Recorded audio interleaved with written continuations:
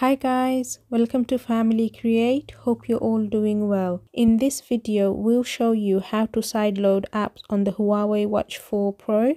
This is a much requested video, so apologies it took me so long to upload. So to do this process of enabling the Huawei Watch 4 to sideload apps, meaning you can upload any APKs from Google Play Store, those kind of apps that we use on our Android phones, on the watch, because the Huawei's app gallery is rubbish. I'm going to go through some steps here showing you what you need to do in order to enable this. I don't know if it's going to work on this watch, but I'm going to try.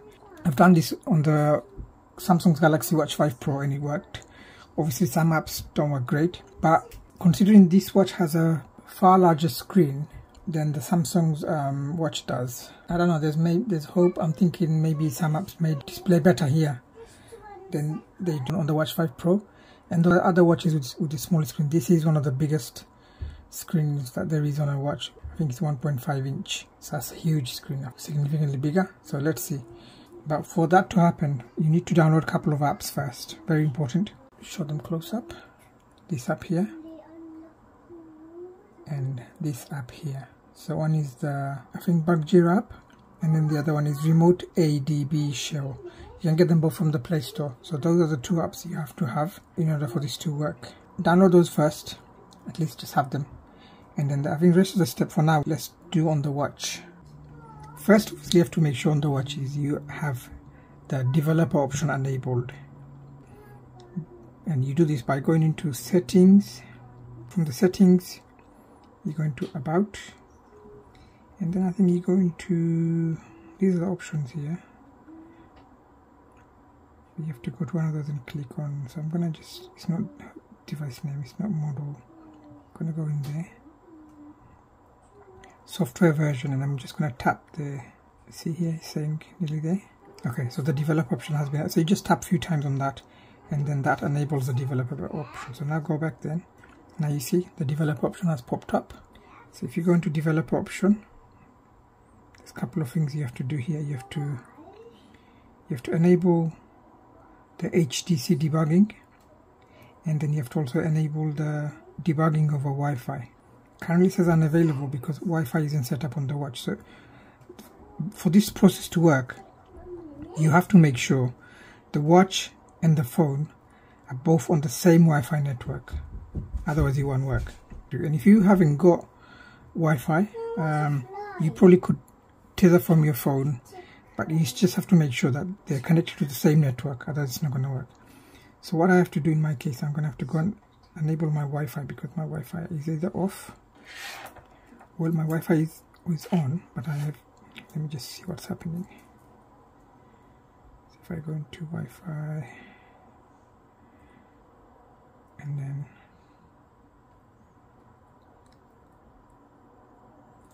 I just have to make sure Wi-Fi is connected. So I'm going to try this one. Connect. Yeah, my Wi-Fi is connected. I gotta double check that the phone is connected to the same network. It isn't at present, so I have to set it to that. Okay, so I'm now on both the same network. Now if I go back, I think it should show something different now. If I go back to developer options, so it's saying unavailable, so I have to make sure. Probably will turn the Wi-Fi off and on again, just to make sure.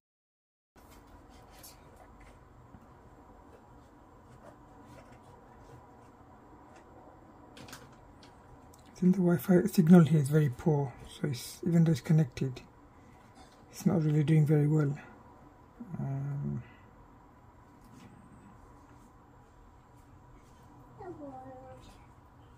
I'm going to try another one and see. So one other thing to really ensure is you have to have, I think, at least decent amount of battery before you start this procedure. So I've currently got 52. So yeah, just make sure there's enough battery there. You don't want the watch dying before this process is complete. And during that process, you want to make sure the screen, your watch screen, doesn't go to sleep, because if it does, you lose the connection, because it's going to be connecting to the phone on the same Wi-Fi network. So make sure you set your screen on to maybe 10 or 20 minutes or something like that. I'm connected onto same network. So yep, I'm connected, and I think so you do the HDC debugging and then you enable the Wi-Fi debugging. So you have to make sure that Wi-Fi code is the same as the one you have on your phone as well. So now what we'll do is we have to make sure we connect the one of the apps I showed you before. So this one. So you're going to connect that to the same network that you have your watch and the phone. So I'm just going to enter whatever is showing on my watch. So it's usually going to be this. Yep, connected. Excellent. So now this is the important bit. You have to enter this command. What that does is, I think it's designed to disable the app verification. So I think it says app verification PM disable com.android package installer. So you need to disable that for this to work, and then you have to put that code in. So let's put that code in and see where we go with it. And it's all caps, this first line, GLL.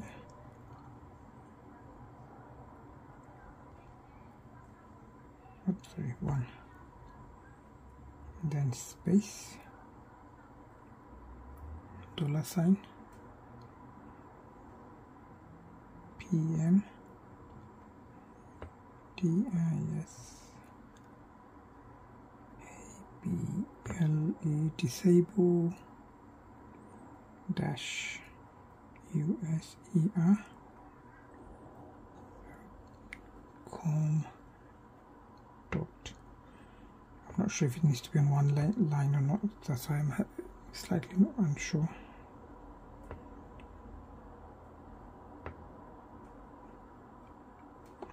Android.package installer, so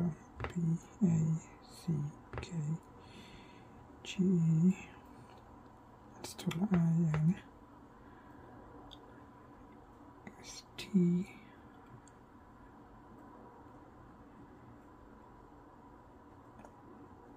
just have to make sure that you spell the way the code is spelled, so sometimes it may not be the same as the normal spelling. Then package again, capital P this time.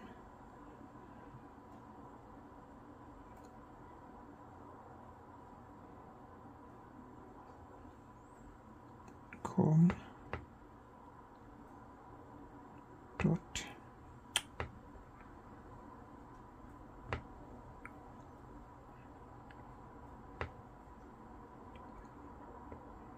Android dot package installer again, so PCKAGE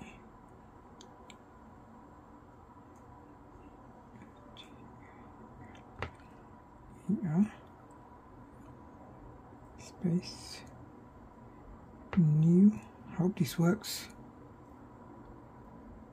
STATE, new state, and then space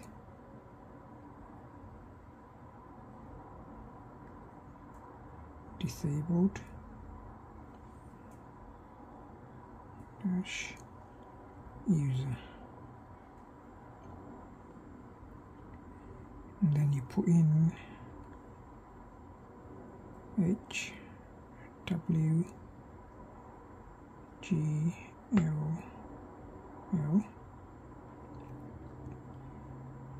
this / space $, and press enter.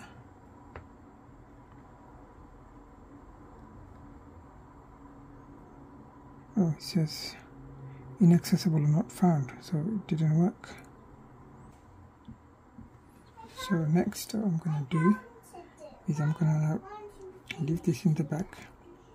I'm going to open this app up, and I'm going to have to make sure the device is connected. It says no device connected, so tap here to connect it, and I have to put in the same, I should have copied it really. Connect. that's there at the bottom. It's connected, even though it's showing, it's trying to still connect, and you can see here it's connected as well. So I think I can, even though it says it's failed to connect, but it's connected, so my device is connected, which is great news, I hope. So then I'm gonna go here.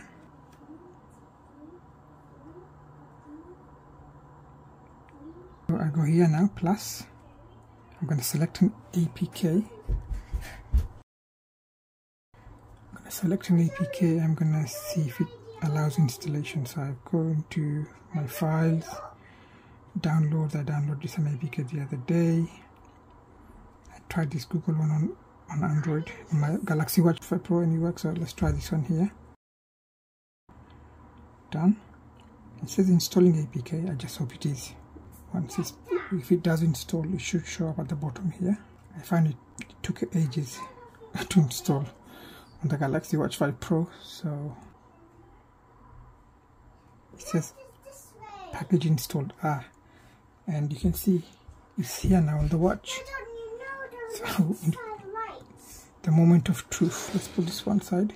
Let's open and see what happens. Hope it works. It's loading. So far so good. Got it, yep, got it. Calendar one run with that Google Play service. I don't know.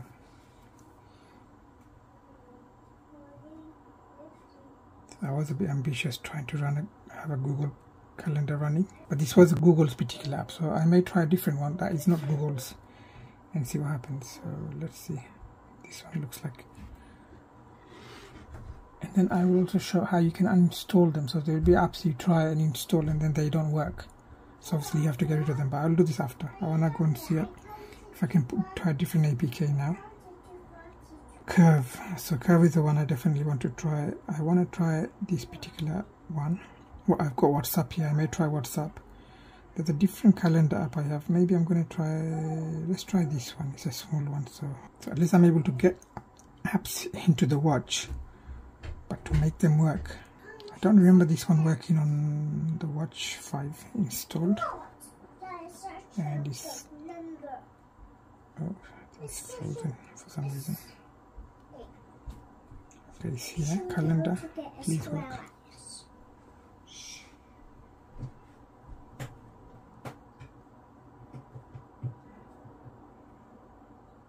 Nothing.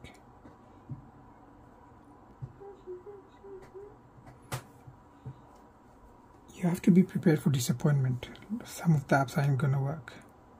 So it looks like this one, I mean this one didn't work on the Watch 5 as I said. So not surprised. Although the calendar one did work really well on the Watch 5. Shame. See if I can uninstall it from here. No. Okay, I'm gonna attempt the next one now.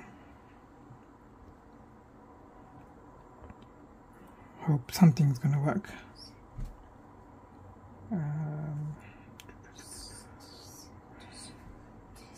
Let's try this one of my most needy apps, To Do. It's a bit big, 55 megabyte plus. By the way, the YouTube app did work quite well as well on my Watch 5 Pro, the real YouTube app, but it wasn't really suitable for the tiny screen. Package installed. Okay, it's showing here, but is it gonna work?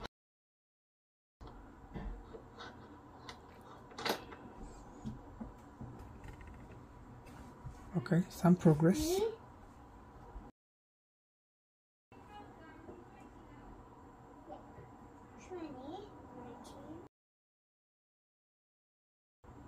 If I can get this to work, I'll be very happy. Oh, actually, oh no, it's crashed.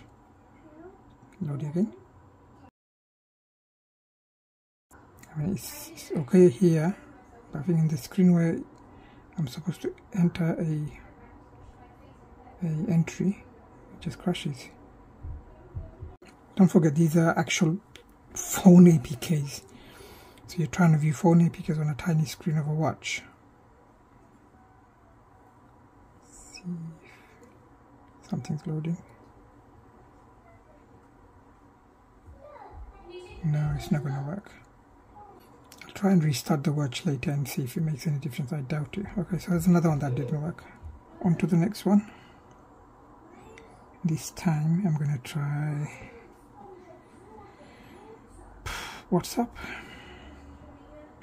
Ooh, Curve is quite big. I do want to try Curve. Actually, I'm going to install Curve now because that's one of the more important apps for me. So it's possible to get apps in there, but so far I've had 3 and none of them have worked. They crash. But the first one doesn't crash, it just says it's not supported by the watch because it doesn't have Google services. Second one didn't work. Third one, Todoist, just crashes when in the screen where you can add a task. Now I'm trying the Curve.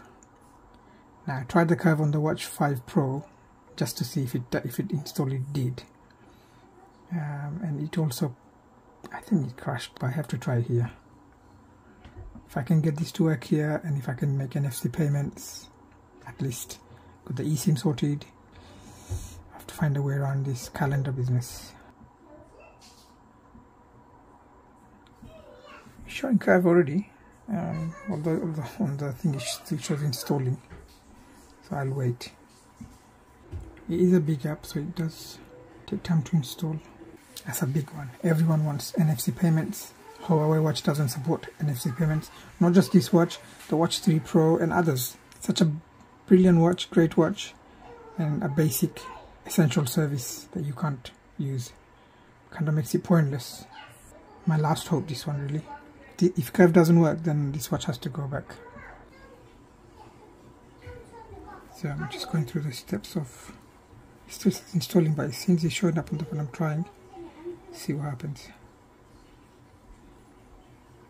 So I have to put my mobile number in. Let me do that. Okay, that's done. I'm gonna continue.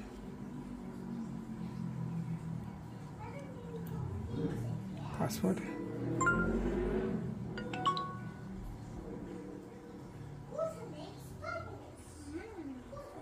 Oh, so I have to verify something now.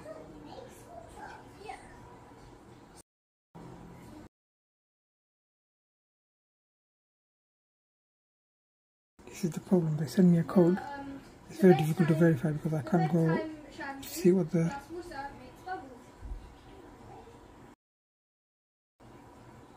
How do I enter this code?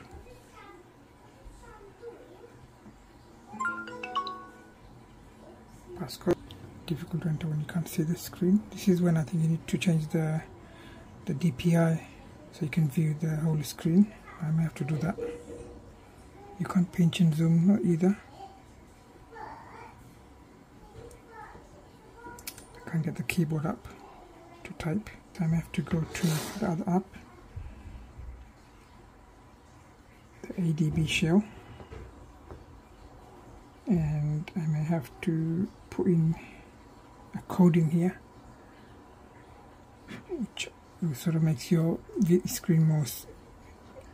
So I don't know if it's going to work. WM 1030, say, I don't know, 300.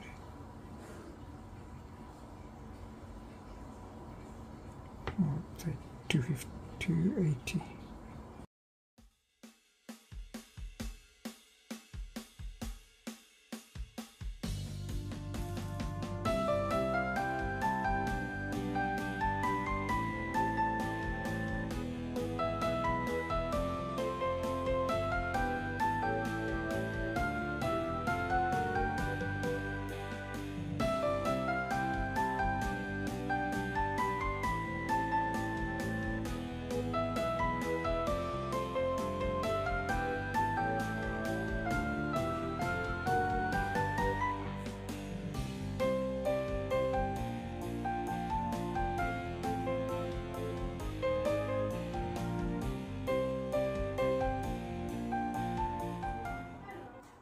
Okay, now I've got the full keyboard. Just need to bring the app again.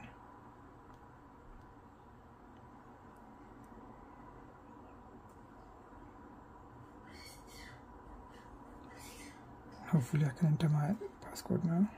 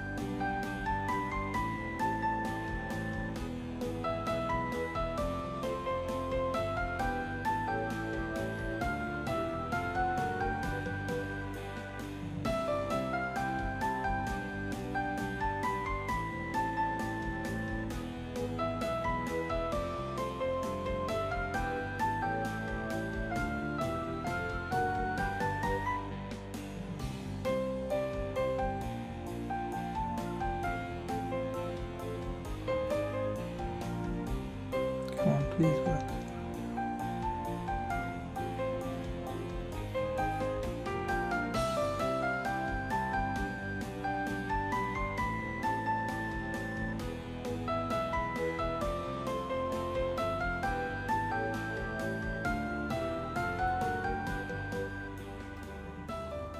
You crushed.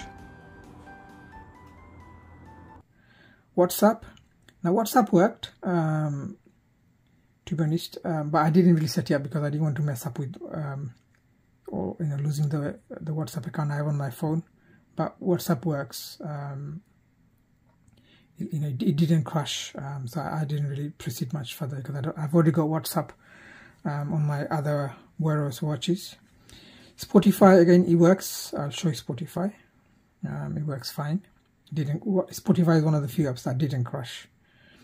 And also, like, it shows you album art as well. Basically syncs everything because it's based on your account, and I was able to sign into my account, so anything I had on my account saved, it showed up here. I can play it, and it will play on the watch through the speaker, and I can control using the home here. To-do list, it kind of works.